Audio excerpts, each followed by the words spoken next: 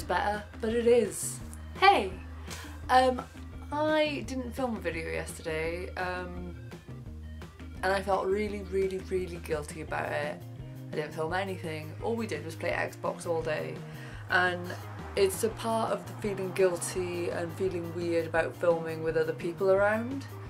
But I'm going to try not to let that affect my actual filming of the everyday kind of life stuff that I do, because in normal circumstances that would really throw me off and I'd just be like, oh, I've ruined it now, everything's terrible, I'll never do it again. But I'm going to try and move past the fact that I didn't film yesterday. I mean, we didn't do anything, I didn't even get dressed. I had like, nah. I've moved slightly now and that's really irritating. Do you guys like my shirt? I got it in the Vans January sale.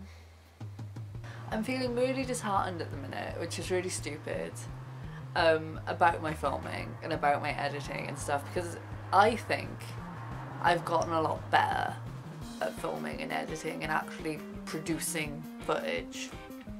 And as much as I'm really not great at actually getting my camera out and doing things, I generally think my footage has gotten better over the years, and I'm hoping that it'll get better over this next year now.